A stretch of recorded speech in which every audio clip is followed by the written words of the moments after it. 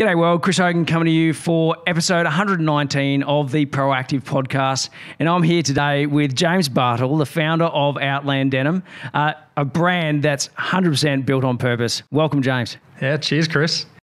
Welcome to the Proactive Podcast, brought to you by MeMedia. Thanks so much for joining us, mate. Just come a little bit closer to that mic. Mate, I'm just going to read a little bit of a update on or bio on Outland Denim because some of you may not know who they are. And it was founded in 2011 and to provide opportunity to women who have experienced exploitation. Outland Denim invests in underprivileged communities through employment.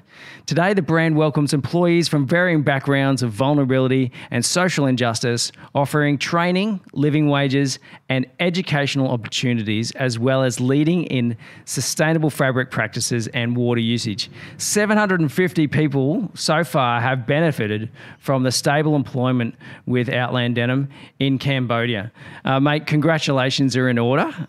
Cheers, man. Mate, because in May 2020, mid-pandemic, mid-GFC 2.0, basically we saw you close out an equity crowdfunding campaign raising $1.3 million.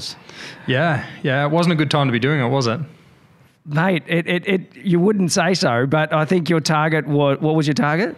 Yeah, well, look, we put a target if we could get over 500K because we were, right in the midst of a pandemic. We thought we'd be doing well, and we hit that really quickly. Actually, we were the fastest company that the platform had ever had to hit their minimum target. So, it just proves, I think, that there's an appetite for, business that's built on purpose. 100%. And mate, music to my ears. That's what Proactive is all about, is building brands on purpose. And mate, you call yourself the people's brand. Well, tell me a bit more about that. Yeah, look, I mean, I've always dreamed of being able to have a brand that could benefit as many people from the beginning to the end. And I think when we talk about things like brands built on purpose or proactive brands or businesses, we often think about the immediate need that the business or brand exists to help. And for us, that's vulnerable women in situations where they've been exploited. And it's our job to be able to give these opportunities to sort of give them a much more stable future. And then also the environmental side. But we forget often about then the next part, and that's where all the other stakeholders come into our brand. That's the media who talk about it. It's the retailers who sell it, the sales associate on the sales floor who sells it and whose family rely upon those sales. And so for us, it just made absolute sense to be able to raise equity in this way where we could offer it back to the community, the people who genuinely want to see the change that we exist to create within the fashion industry. So that's the reason we call ourselves a people's brand, is we believe that everyone from the very beginning, that person who plants that seed in the ground to the very end person who buys and wears the product, needs to benefit from this. And if we can't create that, well then really we haven't created a model that's got this impact from beginning to end that we dreamed of. Awesome, mate. And so I often say that the ultimate brand goal is to have an emotional connection with your consumer. Are you seeing people, that buy once, come back and buy again and again, and then that they do have an emotional connection with Outland Denim? Well, you're one of them. Yeah. I look up your profile and you've bought a few pairs of jeans off us. And so absolutely, there's absolutely no question that when people go, look, I'm buying a product that is worth its price because of the quality and the lifestyle that the brand represents. But then also, I know that I'm helping create a much better future as a result of purchasing this product.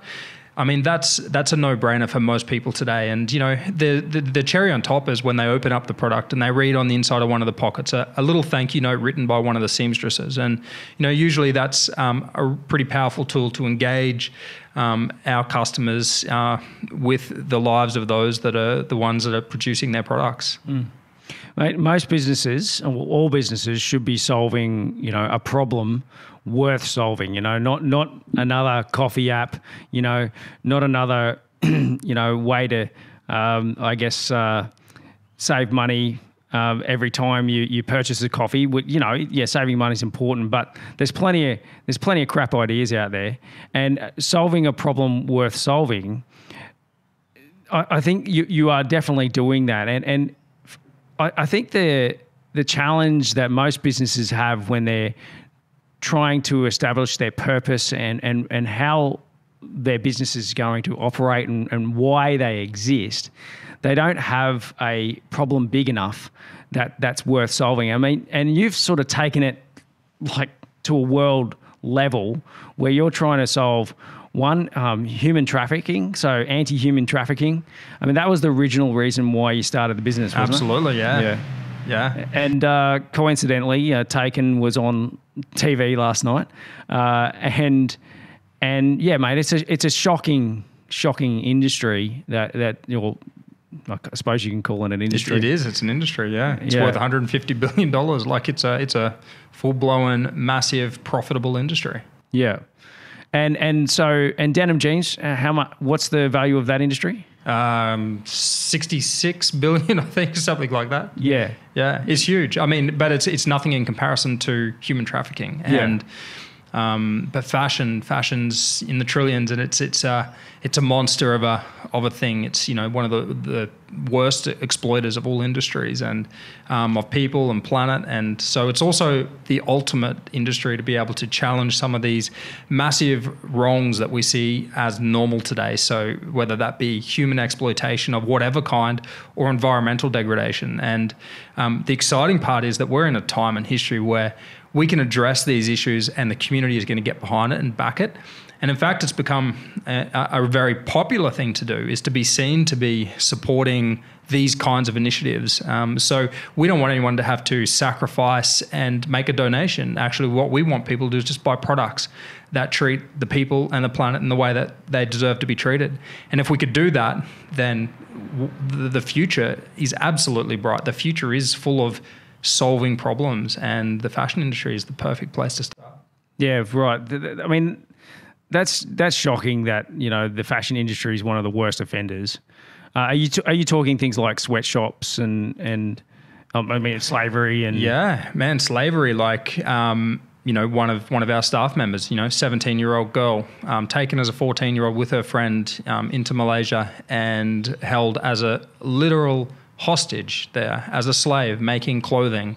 Her friend died while there because unfortunately today it's cheaper to replace a slave than to look after them, until eventually she was rescued by an incredible NGO, which is where we came into contact with her and were able to give her the next step in employment and opportunity beyond what she had faced in her past. That's unfortunately a very common story. And to us, that sounds like, my gosh, like let's get the rights to that thing and write a movie. But that's so many millions of people around the world. In fact, the rate of slavery today is much higher. It's growing. It's not getting smaller.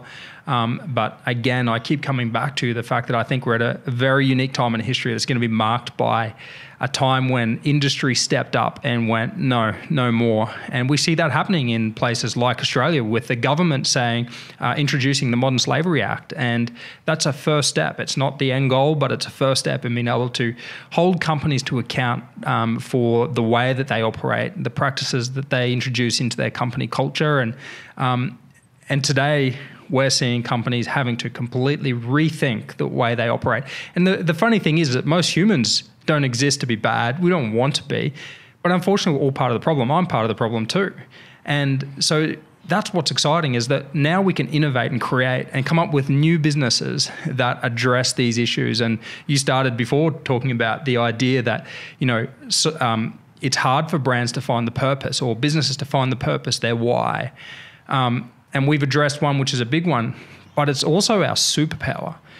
If we weren't addressing an issue as big as this, or an issue that needs a solution as much as this, I would have quit a long time ago. But I can't quit, because I think about those people and I go, the future could be very different for them if only we could create something that changed the opportunities they have to be able to be prosperous on their own. And if that could become a globally recognized movement or business model, so not just our business, but if other businesses adopt this kind of model, then, man, the sky is literally the limit. You could do anything. You could change the world. You could end poverty.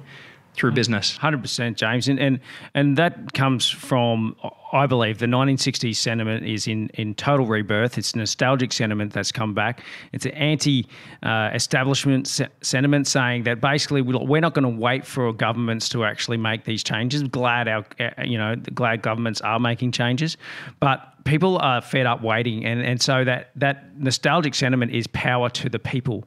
And I actually heard it said just a couple of days ago, and I've been writing about it in my book, and I was like a bit taken back. The first time I've heard it publicly said at a rally, and that, that's it. We've had enough. We're taking it back, and we're voting with our wallets. Yeah. And I've voted with my wallet when I've purchased Outland Denim, because basically I've said to myself, listen, if I'm going to purchase denim jeans, which I am, you can tell I love it. I wear it as a uniform. Basically, how can I justify spending money with another brand that doesn't have a purpose or doesn't have a cause as strong as yours?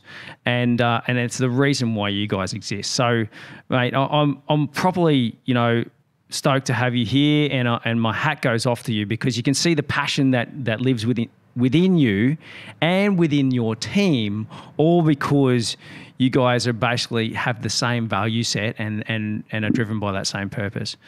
What are some of the other things, like you've mentioned, so from environmental, that come into the business, or that you found that make up the negative parts of the fashion industry that you are also trying to change within your business?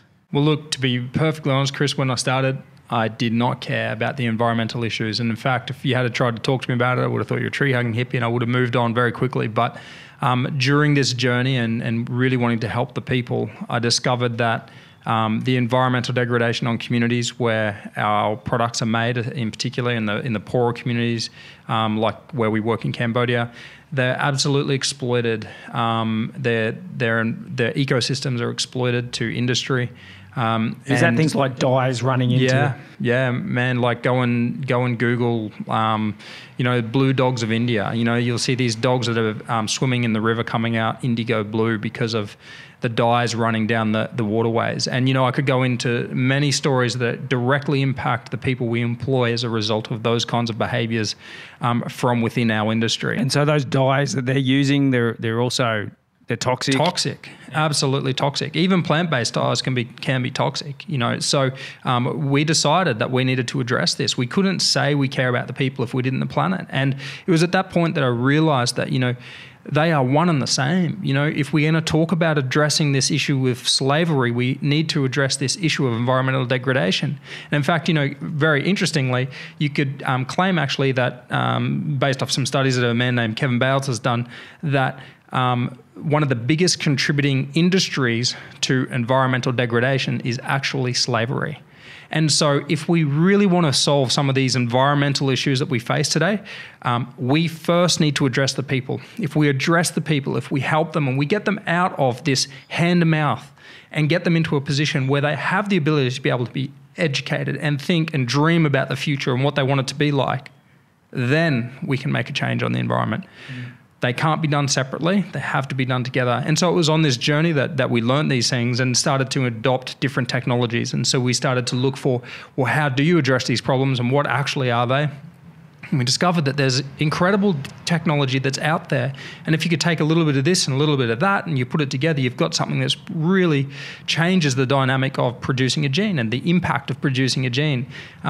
Jeans are the worst product in fashion for the disaster that it creates, on an environmental level. So it's the dyeing, it's the amount of water that's used in producing the fibers, all the way through to the washing and finishing processes. We all want a jean that looks like it's been worn for 30 years.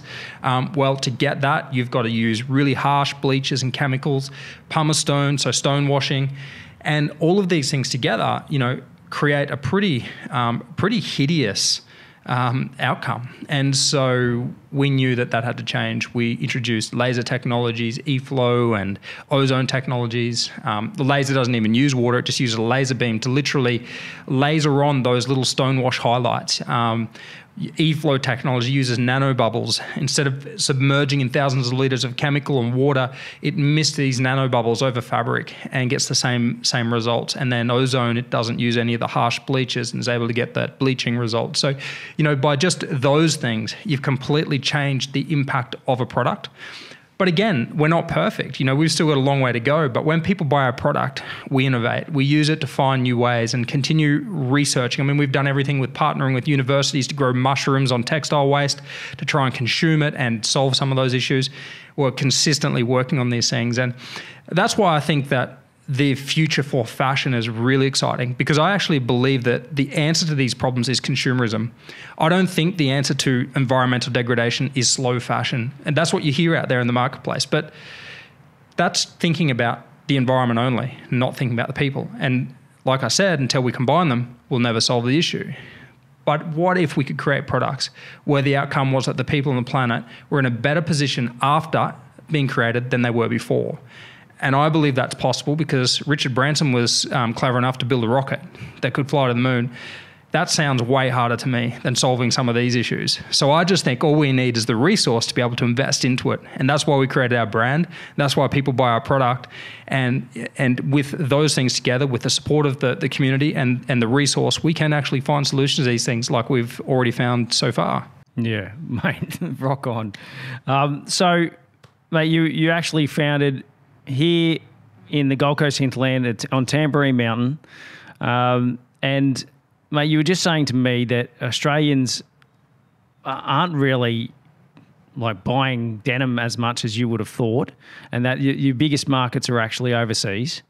And specifically the Gold Coast aren't backing Outland Denim anywhere near as much as you should. Guys, come on.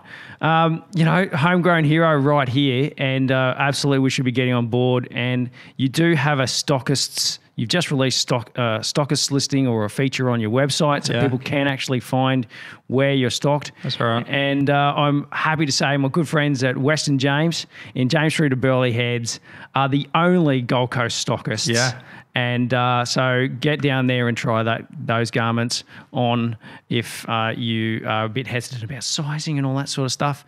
And once you've done that, then you can buy a truckload online for sure. So that just came out in June. And mate, you've also introduced an Outland Denim medical clinic. What's that all about? Well, I guess it's consistently looking at how we can, or what are the needs first? What is the needs of our staff in Cambodia where we have our two facilities? And, medical treatment and care is something that is hard to come by, and it's hard to come by good care. And so we introduced a little clinic, and that was before COVID, then COVID hit. And it was just so vital to us to be able to keep our staff as safe as possible during this time. And because we had nurses on site that would be able to do training and hygiene, and then how to follow up and look at any of the health needs that any of our staff had. But the beauty is it can go beyond our staff and go into their families, and the educational process, which is one of the most powerful things when you educate people around health needs and healthcare, and then that goes back into their families and into their communities. And we've been collecting data, tracking what actually happens when you educate somebody. Where does it start and where does it stop? And it doesn't stop. It continues on. So if you can put really good, sound educational opportunities in front of people, then the impact is going to be generational. The world can change through that alone. And so this medical clinic is a big part of seeing the need on a range of levels, and then introducing it. We've had a lot of support to do that as well. We had the Australian government support to introduce those things. We go back to community again here in Australia. I mean, we've had a lot of Australian support by buying our product. Actually, I do need to correct you. Australia has actually become our biggest region, our biggest sales. And so that is something that has changed. We started in Canada. That was bigger than Australia. But I think Australia takes a little while to adopt these things. We want to see if you're for real. Are you legit about what you're doing? But when we see that you are, we're right behind you. And that's what we're experiencing now. And you mentioned James and West in Burleigh. West and James, sorry, in Burleigh. And, it's great little retailers like that give us the ability to do these kinds of things because they tick away selling that product day after day. And so I always say to people, go to them and buy the product. You can buy it online for sure, but if you can support a local retailer, especially now when small business is hurting, go down there and buy product from those guys. And, you're furthering the impact of what you can have just by buying an Outland Denim product. 100%. I think there's another reason to congratulate you as well. In July, mate, you became a father yet again. Yeah. Round 2, 3. Three. I got a third. Suck for punishment. Yeah. I've got 3 as well.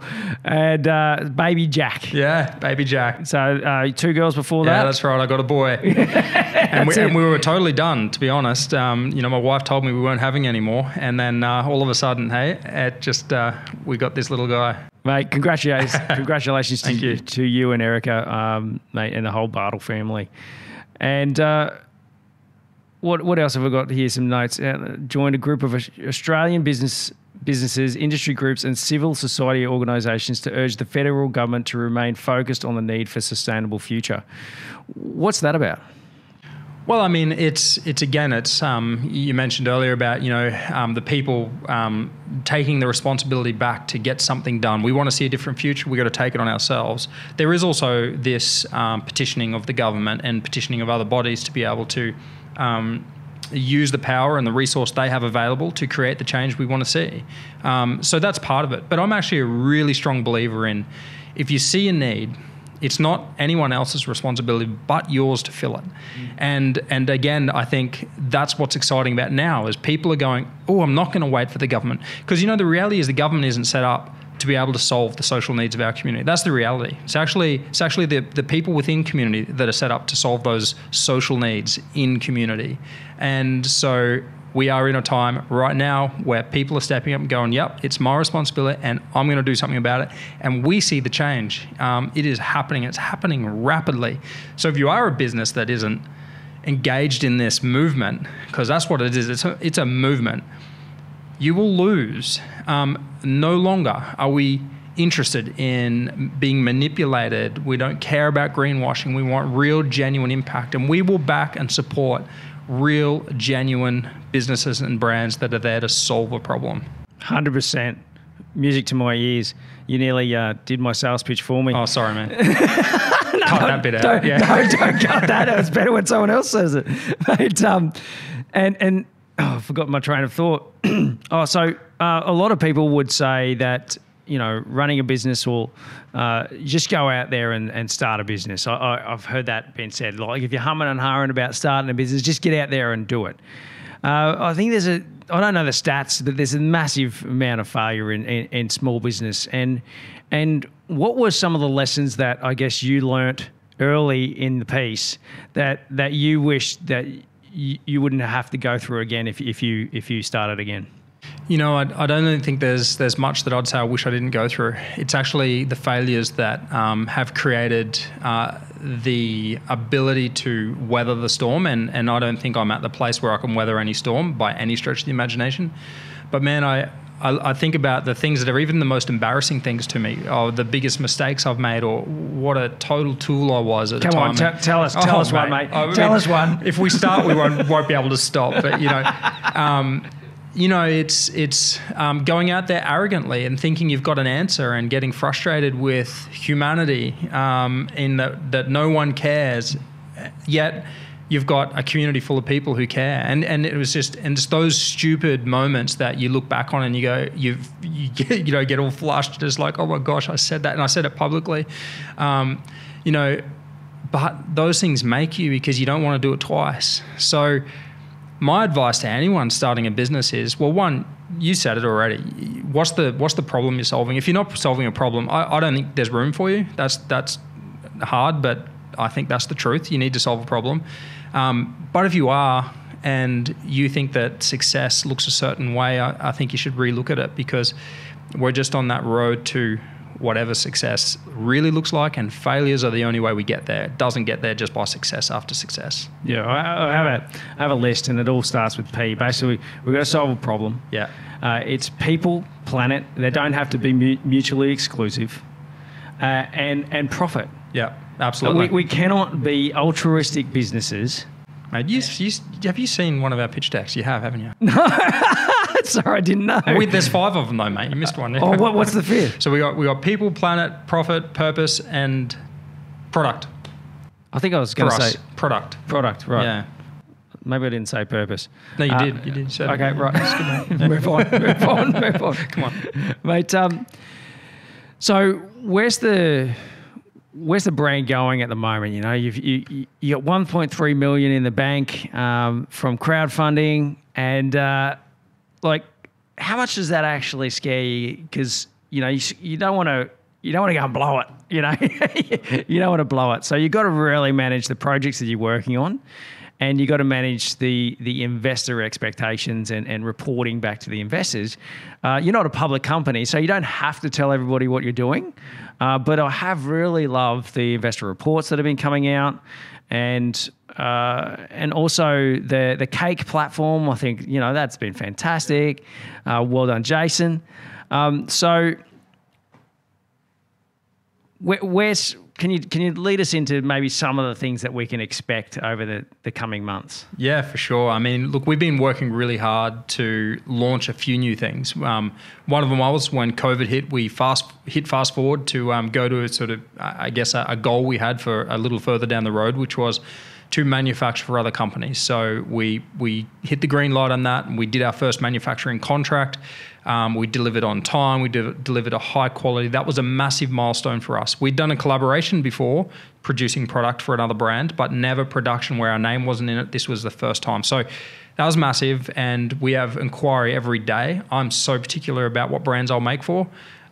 We also are launching a blank T-shirt program. So we want any new brand or any sporting club or any group to be able to buy T-shirts that are blank, that you can brand up with all your own stuff. But they come with a maker standard, which is the Outland Denim standard. It's the social, environmental, and economic standards that we operate to in that T-shirt. And there's so much exciting development around the technology that's integrated into the T-shirt to be able to offer transparency and insight by customers, which is given to the brand. So it's can be brand and product centric.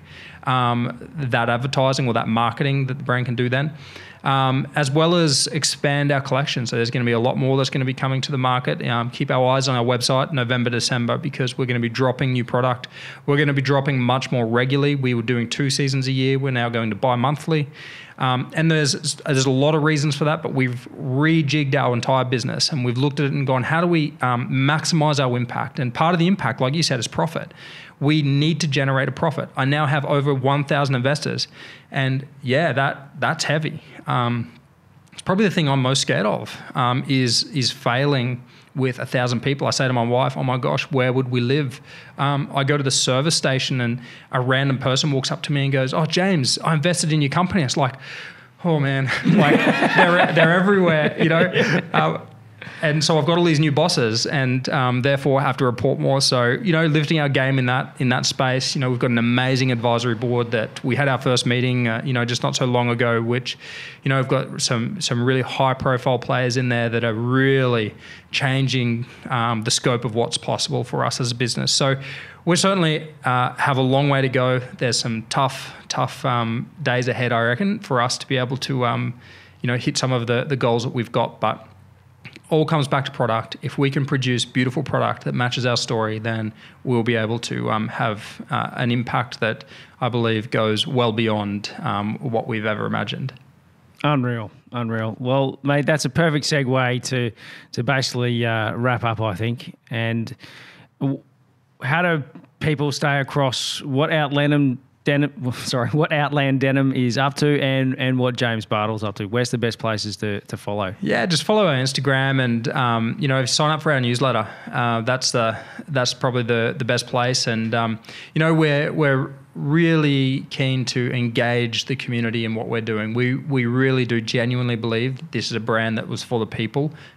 This isn't about a few fat cats at the top getting rich. This is about creating that lasting impact, and I believe that's going to happen as we engage our community. So we want you to come on the journey with us, and we want your feedback. Talk to us.